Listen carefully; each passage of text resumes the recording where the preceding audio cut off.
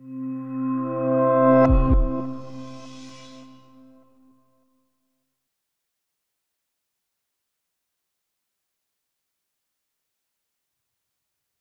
Board Stretcher software allows users to set up printing options based on their needs and preferences.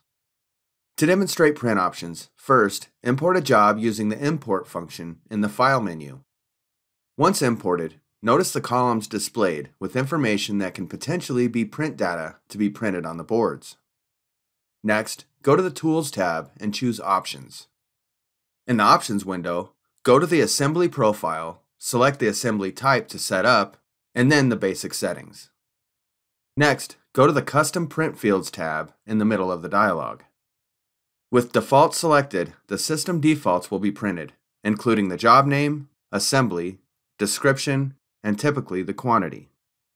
If you would like anything other than the system defaults to be printed, select Custom. The custom selection allows you to dictate which fields get printed and what characters are included. As an example, using the job name field, if every job name has a 200 in the front, setting the column to 4 would print starting with the 4th character. Then the length field tells the system how many maximum characters will be printed if they exist, beginning with the 4th character. For this job, only 434C would be printed for the job name. It is essential to understand that what gets printed is determined by what we refer to as white space available on the board.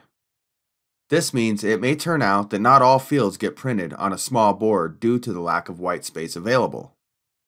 Use the drop-down on each row to locate and choose which information category is to get printed.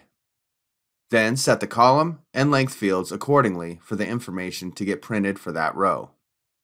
To dictate what row is the priority to be printed, select the most important row to be printed and use the arrows to bring that line to the top. Then organize the remaining rows based on their priority. Keep in mind, Board Stretcher prioritizes the print sets based on a hierarchy that has AGS Plus as the top priority.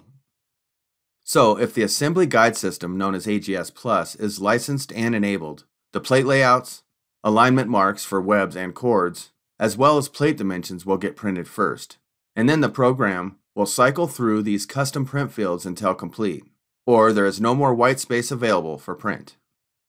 The Print tab in the Options window allows you to choose the printers to use. If AGS Plus is licensed, the AGS Options section will be available.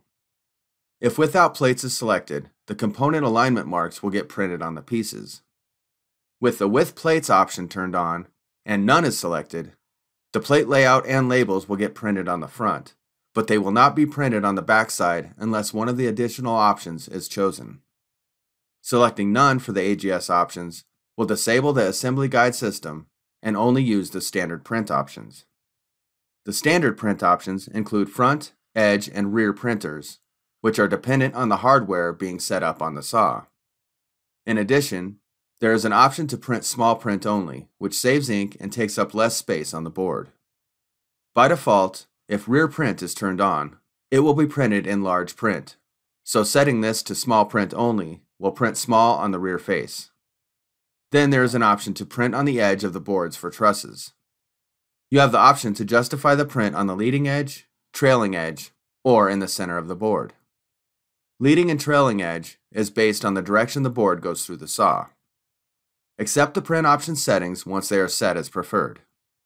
Now, to preview the printing with the updated options, clear the job and then re-import. Be sure to optimize the job.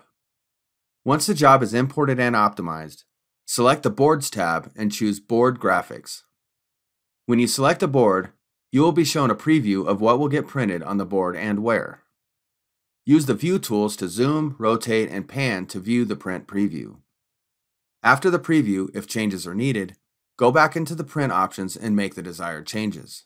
Then be sure to clear the job again, re-import and optimize, and then you can preview the print configuration with the new changes.